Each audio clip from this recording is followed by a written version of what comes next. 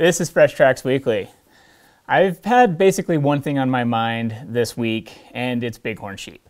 I drew a sheep tag in Montana. So I am just jacked, and that's all I can think about. And because of that, that's also going to be the inspiration for the deeper dive this week, where we're going to talk about the big three in Montana, which is bighorn sheep, moose, and mountain goat. But yeah, 22nd year applying, and I was still extremely lucky to draw the tag. Many people apply for bighorn sheep their entire life and never get a chance to do it. That being said, I did try to stack the odds in my favor by applying for an extremely tough unit. It's not an easy hunt. There are unfilled tags most years here. The sheep are often deep in the backcountry, which just makes it that much more exciting to me. Yeah, super pumped about it. I've had a fascination with bighorn sheep for a long time. When I was an undergrad, I worked on a field crew researching sheep and mountain goats. We got to spend the summer and the fall in the high country tracking them with radio telemetry equipment, doing surveys, and I even got to help out with a few captures where they sampled for diseases and put radio collars and GPS collars on them. And then when I went on to do my master's in film, I kept working with bighorn sheep. Multiple of my friends were doing their master's projects in wildlife and still working on the bighorn sheep research. So I got to keep my hands in it every now and then, helping out with stuff. And then I made multiple short films on bighorns throughout my master's. But yeah, and I just continue to be fascinated by them. Every summer, Kara and I go backpacking pretty much every weekend, and I always have my optics with me, looking for bighorn sheep, trying to figure out where their summer ranges are. And then in the winter, we also drive to multiple winter ranges just to see how they're doing. It's pretty cool to go to the winter ranges and see what rams show up, because they're so hard to find in the summer and fall, but you know that they're there somewhere because here they are in the winter down in the low country. But once they move up high, there are so many hidey holes, and it just it adds to that level of intrigue to me, just trying to figure out where these guys go. So super excited about that. I have a lot of trips planned already this summer to go scouting and just looking for bighorns. Super stoked. So keep in mind my level of excitement as we go into the first news story, which I found out about last night when Jace messaged me showing me a press release where Montana Fish, Wildlife and Parks messed up the bighorn sheep and moose draw in Montana. So I was losing my cool there for a second. Still am. It's not cool. Really, really not cool. They gave out too many bighorn sheep tags in several districts and too many moose tags in several districts. So FWP in their statement said that they will be taking back the over allocation of tags, which includes some bighorn ewe permits, some very sought after moose permits, and one of the most sought after bighorn ram units in the state. But with species like this that exist in such low densities, you cannot over-allocate tags. The quotas are carefully chosen each year by biologists based on what they're seeing in the field. So I'm glad that at least they're putting the resource first and they won't allow these extra quotas to be filled. Again, really not good. Keep in mind, the draw had been out for 5 days before they announced the mess up. In that amount of time, I had had one of the biggest dopamine rushes of my life. I had talked to 2 previous tag holders. I had went out and glassed and found multiple rams. I had planned a solid 10 backpacking trips for the summer. I had met with the biologist for an hour and a half. And yeah, so after doing all that, I can only imagine getting the tag taken away, which did happen to several really unfortunate people. I was lucky that it didn't affect me, but what a horrible feeling for the people who were affected, who are likely waiting for this opportunity their entire life, and then to only get oh, sorry, just kidding, that's not actually your permit. Montana Fish, Wildlife and Parks has had some big mess ups in the last couple years. They gave out too many elk tags last year in certain areas. Their app this year had duplicates of turkey tags for the first week and a half of turkey season. And they never addressed that one either. If this seems anything to do with technology or licensing or the draw, they can't handle. For the most part, our state agency does amazing work in the biological realm, so we have to give them credit for that. But technology, it's just not their strong suit. So hopefully this is a wake-up call. Probably not. I don't know. Anyway, we got to go check in and see what Michael has going on in the fishing corner. Well, boys and girls, welcome back to the Fishing Corner. I'm your host, Mike P. It's episode 41, Fresh Tracks Weekly. I can't believe it. Weekly, we're doing this, guys. Welcome back. Hey, so I don't have anything on my screen for you to look at, but Anything Goes went out this week. Episode It was a carp episode. So it was the second episode of season 2. You should go out and watch it. You should share it with your friends because it's content that's sweet. And if you like fishing, I think you'll like it. So a little update on what I've been up to. 54 days of fishing so far in 2023. Last week, after we talked last episode of Fresh Tracks Weekly, went out, did some bass fishing, got skunked, laid a big old 0. Next couple of days, high water nymphing with my girlfriend Cassie. It was great. The fishing was amazing. There's nothing to be intimidated about with high, dirty water when you're trout fishing. My advice would be fish close to the bank, those current seams, and you can have a really good day. I think next week I'm going to do this out in the water and kind of just show you guys what's going on because Marcus is going to be gone. Randy's going to be gone. It's just going to be me. I'm going to host Fresh Tracks Weekly. It's going to be amazing. And that's all I really got for the fishing corner, I think, this week. Not a whole lot, but it's getting warm across the west, so all those rivers are going to rise. Anytime you're fishing a river system, whether you're fishing smallmouth, trout, etc., like they get on those current seams right next to the bank. Fish in the bushes. You'll catch them. Thanks for watching. I love you guys. We'll see you next week. All right, back to some news. In Nevada, a bill has been working through the legislature to designate the wild mustang as the state horse of Nevada. I had to touch on this one because in last week's episode, we talked about non-native species and briefly touched on feral horses and how destructive they've been to the rangeland and competing with native wildlife. So knowing that, it makes one wonder, why would you want to make the wild mustang Nevada's state horse? Well, because a group of 4th graders thought it was a cool idea and were learning about the public process and wrote letters to a state legislator to make it happen. Most likely not a malicious attempt at the beginning, but it has snowballed and wild horse advocacy groups are backing the bill, wanting to place the wild horse up on a pedestal and utilizing its status to promote tourism to the state and just improve public perception of wild horses. So the bill was recently read in front of the Assembly Committee of Government Affairs, and there was some pretty emotional arguments on both sides. I will say that from my perspective, those in opposition to the bill seem to be grounded much more in logical reason, citing facts and science. The Nevada Department of Wildlife testified in opposition, along with numerous groups and individuals. In total, 1,150 individuals submitted comments in opposition to the bill. The people in support thought that wild mustangs are an icon of Nevada and need to be recognized as such. The people in opposition worry that placing these horses up on a pedestal will further the already difficult discussion of horses' impact on the ecosystem. The committee adjourned without action, so we're unsure of the future of this bill. We'll have to keep watching and find out.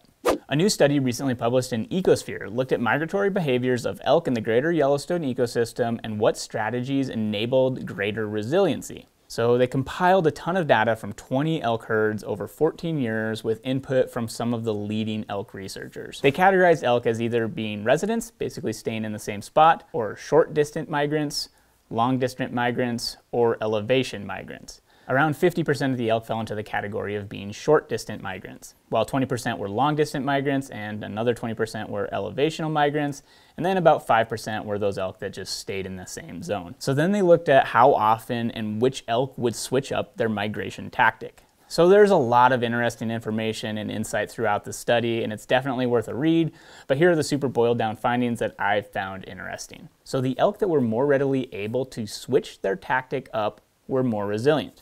Basically, the elk that adapt do better than those that are too stubborn and do the same thing regardless of conditions. That being said, you don't necessarily want to leave these stubborn, non-adaptable elk behind. We still want to understand what can we do to make those elk be successful as well. The key takeaways for management were to promote things that keep the cultural knowledge of elk migration alive. It provides further evidence that we should strive to protect critical winter range and migratory routes for each different migration tactic.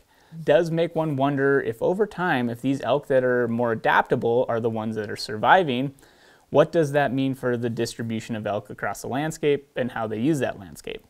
I'm speculating a bit here, but what if that means that the elk that are adaptive are more often utilizing private, inaccessible lands versus land that is open and accessible to hunters?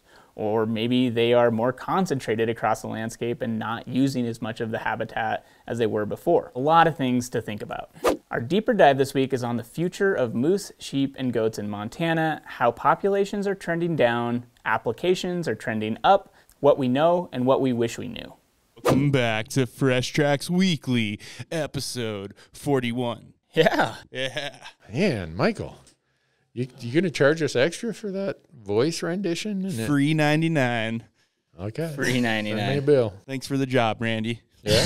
Yeah, thanks for the job. You might be firing me soon, though, because Really? I don't know if I'm going to be a very good employee this upcoming season. Really? What happened, Marcus? I have one thing on my brain. Bah. Yeah. You know, Just- the only reason I'd fire you, Marcus, is because you drew a sheep tag before I did. And know, I'm I just know. jealous. And before my dad, I think my dad has about twice as many years applying for a sheep tag as I did. But I Yeah. still had 23 years. That's a lot. 23rd year applying. Yeah. I totaled up all the sheep applications that I've done and Matthew have done across all the states. We're pushing 270 right now. Dang. And we have never drawn a sheep tag. That's wild. Yeah. So Marcus drew a sheep tag this week. Yeah. We found out, what was it, yesterday? Or no, you drew was found last out Friday. last Friday. Yeah. And then tell everybody else what happened today. Oh, I also drew an elk tag in Wyoming. Yeah. Which might be a good one. It's a brand new season, so Yeah. we'll see. We'll find out. It's exciting. This guy. You guys draw Just- anything? I haven't No, drawn I anything. didn't draw anything. Nothing. I'm a little worried about all of this. Huh. It seems like a lot of good going on right now. Yeah, I feel you- like it's making me nervous. Things are Oh, are no, going you too well deserve it. for me. No, you deserve it. I don't know. Or not welcome, but congratulations. That's what I meant to say. Like when our buddy Bart May drew his sheep tag, I told Kim, I said, Bart drew a sheep tag. She says, well, he deserves it. And so on Friday, I said, Marcus drew a sheep tag. She's like, oh, yeah, he deserves it too. Which, Well, that's nice of you to like, say. what about me, darling? Oh, well. We got to insert the clip of you of Marcus finding out that he drew the tag. It's pretty hilarious. And Yeah. Randy's just like, "What?" Get the corner. Pretty jacked. Yeah. Yeah. But I did put in for a tag that has a lot better odds. So that would, in terms of Right. some of the tags in Montana are very dismal odds, and this one's a little harder to draw. So. Yeah, I mean, let's face it. I put in for one where the odds are 1%. Your odds were what, 7 or 8%, maybe? Yeah, Something maybe like that. with So all the points I had. But yeah, so over the law of large numbers, I need to live to be 100 to draw. when I kind of hit it perfect because they started doing the bonus points in Montana the first year that I could apply. So I really hit it pretty perfectly. So I was on the even playing field with you, even though you've been applying longer. Yeah. It's interesting. But Matthew is the same age as you, so he hit it perfectly too. Yeah, it's and that's true. why he drew a moose tag his last year. Right. After 17 years, he drew a moose tag. Yeah, And I hadn't drawn a moose tag. So, it's exciting. But well. Pretty sweet, man. Happy for you. But is that what we're here to talk about? Just Well, how that lucky Marcus is? well, kind of. Yeah. It's a segue into the discussion you brought up. Is mostly based off a thread started on Hunt Talk. Yeah. That brought light to a thing that we kind of we know, but it's Right. interesting to see it in graph form. Yeah. And Brett told me we can use that graphic that he put up there. Okay, cool. So, But yeah, basically looking at the big three in Montana. So what we call the big three is moose, sheep, and mountain goat. yep. And they're pretty sought after permits. If you're unaware, they're very exciting to get. I mean, thousands of people put in every year. But this graph shows the trajectory from 2006 to 2022 of the available permits trending downward, while the number of applicants are trending upward. Yep. Which just makes the odds worse. But then also, it's like, what's happening to these populations is the real question that concerns us, I think. Yeah. And you guys have heard me phrase that in a more simplistic way, where I always say, if you want to double your odds, put twice as many animals on the hill. Right. And I always talk about that mostly in the context of the big three, because there are so few of them and they're so sought after. Right. But in Montana, in the time I've lived here, just seeing the numbers of permits, a reflection of the herds going down and down and down. It's very troubling. Yeah. And it's not like range or statewide, though. It's not like every district is trending the same, which is interesting. So like for instance, in the Missouri breaks, like the sheep, like if you look at the long-term average, the numbers have been going up quite a bit. And then same with mountain goats in a lot of their non-native ranges. And we mentioned this in the last episode, how mountain goats are doing well in a lot of the non-native mountain ranges, but in the ranges that they've lived in for hundreds of years, not so well. And so there's a lot of unanswered questions. There's some things we know, and there's a lot we don't know. But yeah, I almost feel bad. Like Randy was mentioning that. I'm like, man, I kind of feel bad for drawing a sheep tag. No, and for folks who don't know, Marcus has spent a lot of time involved in sheep conservation. He's spent a lot of time in this area where these sheep are at. So to Kim Newberg's statement that he deserves it, you would deserve a sheep tag there way more than I ever would, because I've been involved in sheep things, but not to the degree you have in that area. I don't know how involved. I've made a lot of short films and have been very curious and inquisitive about that area. And don't feel guilty. But yeah. I don't think anybody, you think anyone else who drew a moose goat or sheep tag last week felt guilty? Probably not. You shouldn't. No. So like with sheep, there's a lot of disease. Yeah. And then I'm kind of curious, like what about moose? Like, is that disease. Like disease? Yeah. Disease and parasites. Yeah, parasites. And there's a lot of, with warming climates, it's just like more ticks, which is a big tick paralysis, and then arterial worm. And a lot of that's correlated. What worm? Worm. Arterial. It's an arterial worm. It gets in their arteries, and it messes up their cardiac and other issues. So we're having issues with ticks as well here in Montana, because isn't like in the Northeast they're just getting crushed by ticks. Yep. Yeah, and so I mean, like when you don't get those cold snaps that just absolutely, that just kind of wipe out the tick population. Yeah, that's a big part of it. And then just habitat changes, like just warming stuff definitely affects moose. Yeah, and when you guys were on my moose hunt in 2021. They give you a pamphlet, tell you how to check for ticks and how many you observe. They give you a pamphlet of how to look for certain signs that will show there's arterial worm, like their ears and stuff, where the extremities, the blood flow will not be as normal, and so you'll see problems there. Well, you were there on Matthew's hunt. Yeah. Remember when he had the moose tag, and we were looking for a lot of things on that. And so Game and Fish uses hunters. We almost, this is the fun part about those kind of hunts. You almost are a little bit of a field data gatherer. Right, yeah, and the biologists appreciate it. It's a pretty cool, opportunity to be a citizen hunter scientist, just like contribute a little bit of data. Yeah. Pretty cool.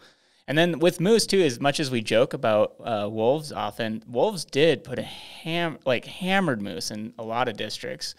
I think it was just like, I don't know whether it was they were just naive to that predator being absent for so long, but the wolves really knocked them back in some districts. And it seems like that's maybe leveling out and they're figuring it out a little bit now. But for a while, they really, really hammered them. Yeah. And not that anyone was on the Lewis and Clark expedition was a trained scientist, and they didn't collar any moose. But the number of moose they saw in Montana and Idaho was close to zero. Really? And so it begs the question of, was this historic Shiras moose habitat to the degree that we had numbers when we came and then manipulated landscapes with logging and agriculture and dams and all these other things we did? Was that an artificial spike? Right. And now we're seeing a maturation of landscapes again back to an older stage. And so is that part of what it is? And there was artificial spikes in elk for sure in certain areas too. Yeah. But I mean, this is like isolated zones where this happens. But yeah, so that's definitely an interesting aspect to it that could be. Yeah. I mean, when you look at the swath of disease issues and parasite issues happening to a lot of wildlife, it's hard to isolate it as though it's just happening in Montana. So it's got to be a Montana landscape issue. It's happening in Minnesota and southern Canada. It's happening in British Columbia. It's like, all right, there's a lot bigger pieces involved here than just one little thing we might grab onto. Right. Yeah. And to me, it's just like very curious about what we can potentially do. There's a lot of things that are outside of our control, but there are things that are inside our control. And there's like a ton of effort going in to all three really. But moose, there's a big statewide study going on with moose right now that's looking into the causes. And I don't know what the management implications are there though. Like other than, I really don't. And then with sheep, with disease, they have all sorts of different stuff they're experimenting with. But the pneumonia knocks down the sheep, so you see quite a few cyclical patterns in sheep populations. But unfortunately, in a lot of them, it's trending down. Is the pneumonia from domestic sheep, or is that like it can be for sure. Yeah, that's like one of the. I mean, the very simplistic way of putting it is when you put wild sheep with domestic sheep, the wild sheep die like very often. And there's all sorts of, theories of what exactly is causing that, but they've linked it to like this MOV pathogen is like one of the biggest reasons that when they get that you're usually due for a die-off. But the MOV is like a type of Mycoplasma ovonemia. It's like a type of pneumonia. It's just like this pathogen that triggers pneumonia, but it's usually like it'll be present in the populations, but then there's some other factor that like triggers the die-off, whether it's like some weather event or some other pathogen that mixes with it. And they're still not entirely sure. But like a lot of the studies that have come out say, like once they have this pathogen, like they're probably going to have a die-off at some point. But the break sheep, a lot of them have it that they've tested. And they haven't had a die-off yet. Well, how long have they like known that they've had it? Like long time? A while. I'm trying to think of like when it? they started the statewide research. Yeah, 7 or 8 years probably. But then, so they transplanted the sheep from the Missouri breaks that I think, well, neither of you guys, Dale and I've Jay never Spear been over there. went and filmed the transplant. Yeah. They transplanted sheep from the Missouri breaks to the Little Belt Mountains. And then once they got to the Little Belt Mountains, quite a few of them died from pneumonia. And so it's like, what happened? It could be like an environmental thing. Maybe. It could be like I don't know. There's so many. That's the thing. Is there's so many unanswered questions. And then also mountain lions killed a ton of them in the Little Belt. The grass is greener was in the unfortunate. breaks. Yeah, would it be that the breaks are a little easier living in? Maybe that's the thing, or it's like, maybe? was the added stress of the predator, like more predation? Maybe like that added stressor, like also Or the added increased stress of being captured from a helicopter. Yeah, And driving in a trailer. the thing is, it's Right like down the highway. they had done quite a few capture collar studies where they captured and collared sheep in the breaks Took and then them released them in elsewhere. the breaks. So but those ones, they didn't. So that they had that stressor and they never had Gotcha. a die off from pneumonia. Yeah, no hate to FWP. I'm just, So one of the challenges. You bring up a good point, like for sure. When we look at these charts, one of the challenges is that these species will never pay for themselves in their management. You can't give away 190 or 220 tags, and most of them go to residents. And what did you pay for your tag, Marcus? $125. Yeah. $127 something. I had to pay that processing fee. Yeah. So these programs will never pay for themselves. Right. They get subsidized by a couple of things. They get subsidized by game programs that actually make money, like elk and deer.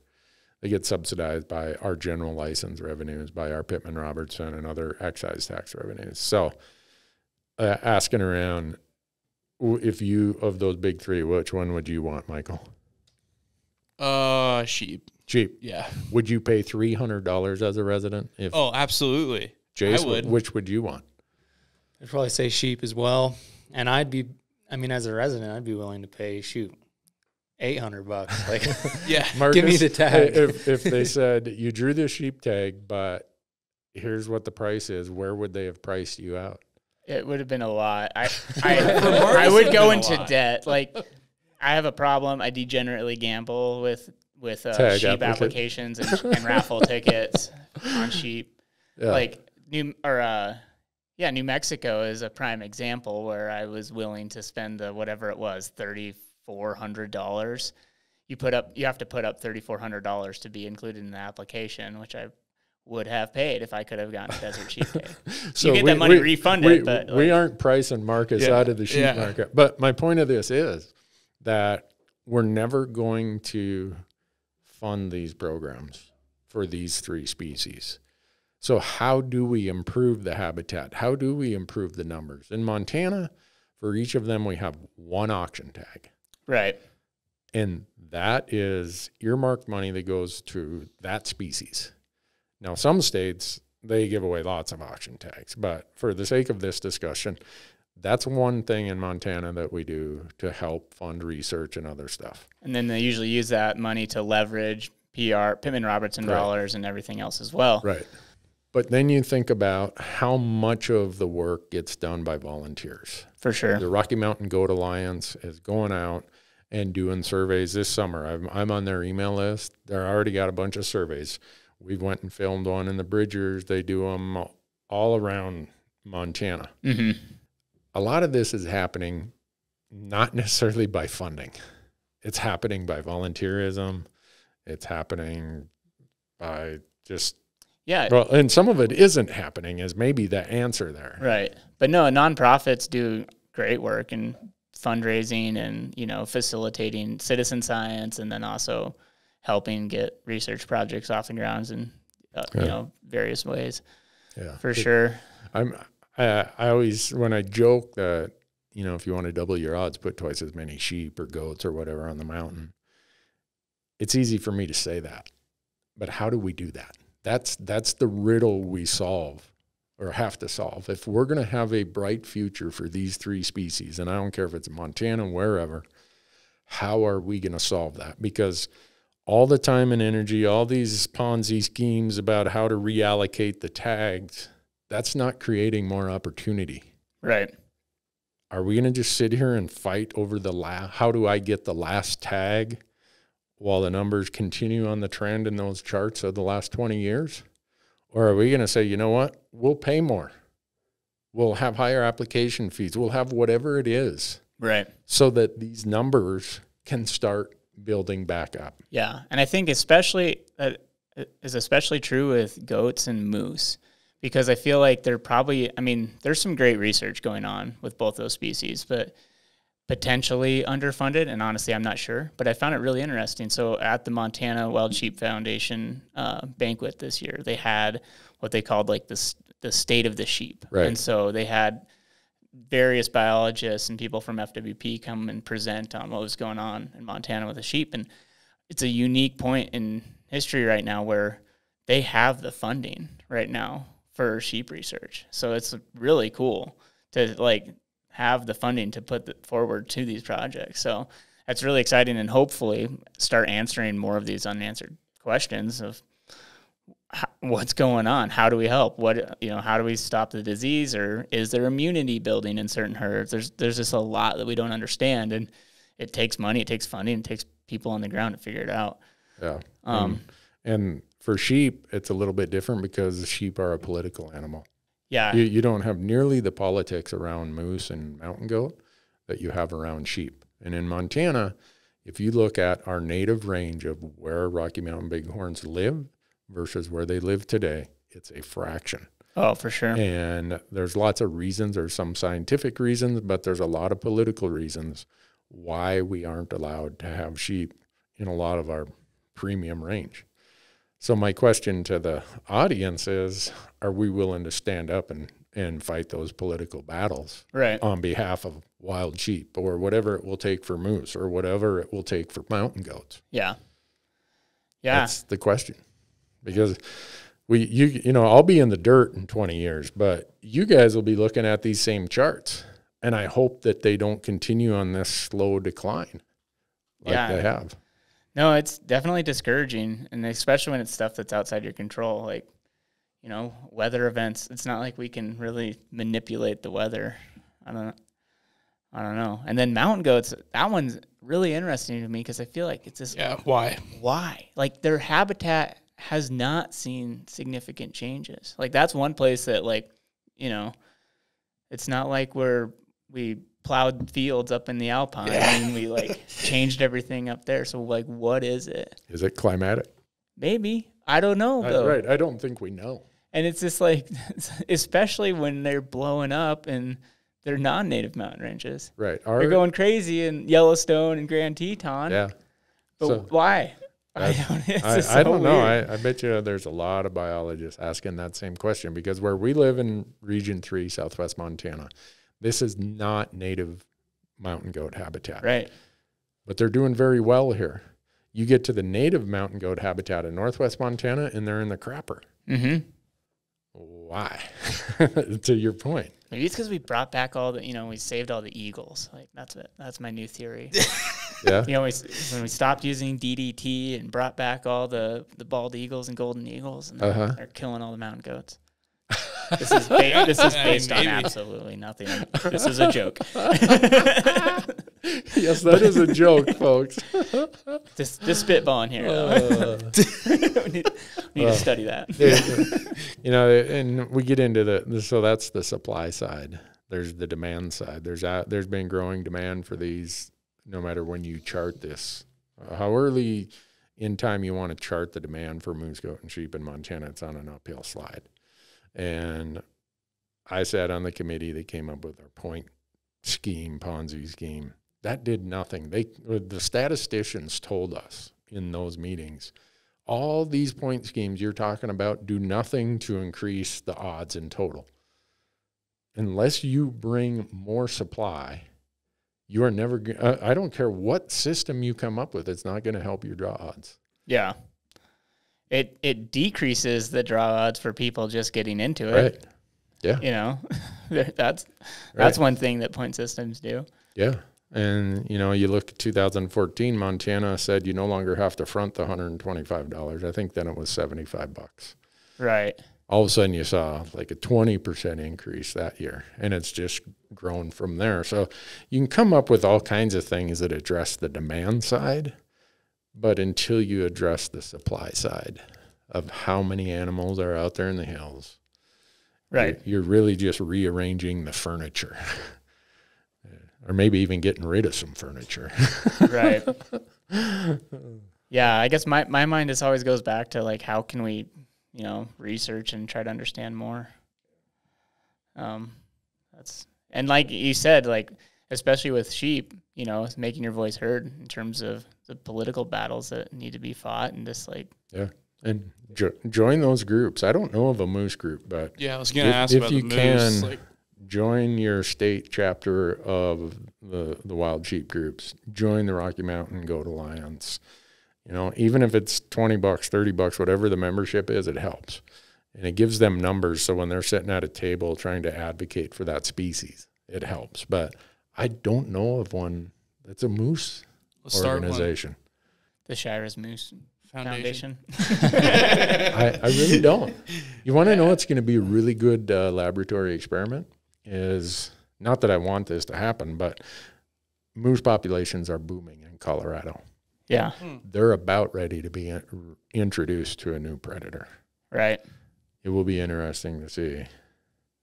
I hope Colorado has baseline data, so when this experiment with wolves takes place, they have data to then measure, because like you pointed out, they didn't, of all the species, they're the ones who really took it on the chin when wolves were introduced. When it's such a low density animal, and I think, like, I don't know if it was just what factors led to them just really keying in on moose in certain areas, but they really did. But, I think it's range wide though.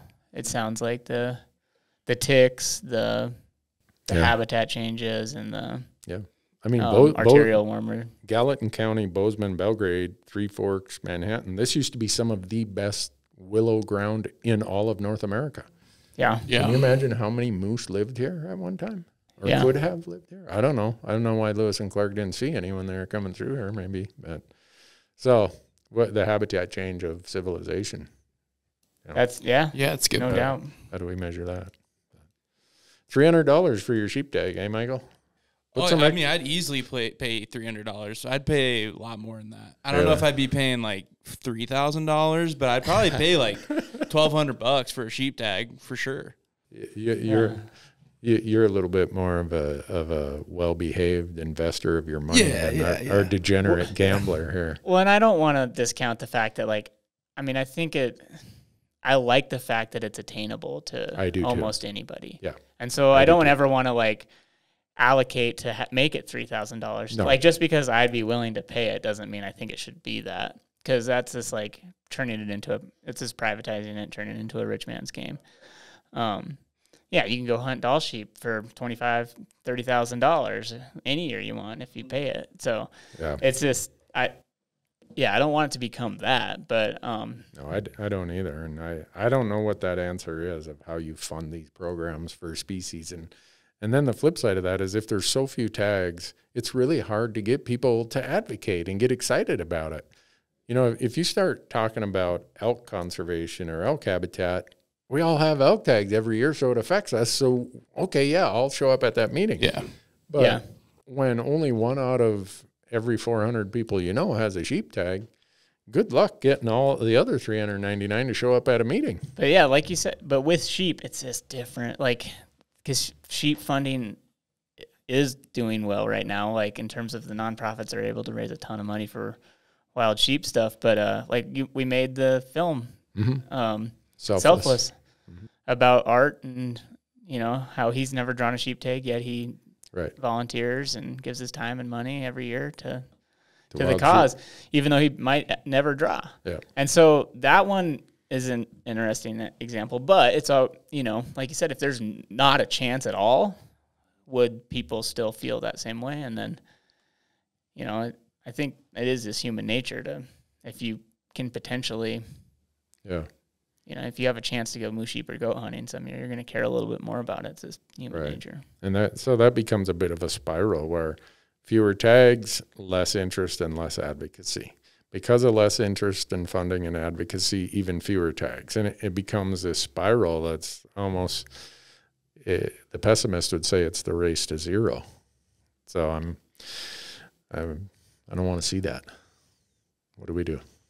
What do we do? Michael's starting the Shiras Moose Foundation, he said. Yep. Link in bio. I bet you there's probably something. Don't you think? I'd say it's like we'll probably find something. Maybe we should just put it in the. Yeah, I'm trying to think. I know. Do you know what organizations end up with the auction tag? I know Ducks Unlimited. Yeah, usually gets the Montana Moose auction tag. Yeah, that's interesting. So if someone knows of a moose organization, let us know. Yeah. I'd be interested to know. But anyway, so I don't know if we have like a direct call to action.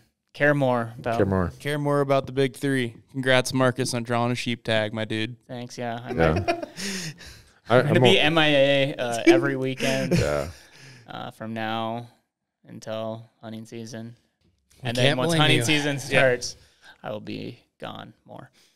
Yeah, I'm sure Marcus is getting a lot of tears about his situation, right? Yeah, the audience is like, "Oh, Marcus, I feel so bad." Poor guy. Well, and then I'd love to. I hope we can tell. We'll be able to tell some sort of story with it in terms of filming it, but just in terms of getting permits in wilderness and everything, we'll have to see how much of it we can film. But I have a lot of experience down there, and you know, film the sheep on the winter range and just have a history there. So. Some really cool stories to tell. Well, whether it's the whole hunt or aspect of the hunt was yet to be determined. But I would say if there's anyone whose eyes through which that story of that sheep herd should be told, it's this person sitting right over here at the corner of the table. Agreed. I think there's probably some biologists who do a better job than me, but I appreciate that. But they're not the storytellers you are, Marcus. So. All right. Well, thanks, guys. We'll cut it off because our cameras are about to. Yeah, and good luck, you guys, in Alaska. Oh, yeah. Good luck out there. Randy and Jace are heading to Alaska. I know. I got clearance from the doctor today. I just got back from the surgeon. I didn't tell you guys. I was telling Marcus. He's like, man, for a guy your age, that's about as good a recovery as I've ever seen. Heck yeah. He's only in his 40s, so I think that's why he says a guy your age. I probably look old to him. So, well, good luck out there, and thanks for having us on here. Oh, yeah, thanks, guys. Yep. See you.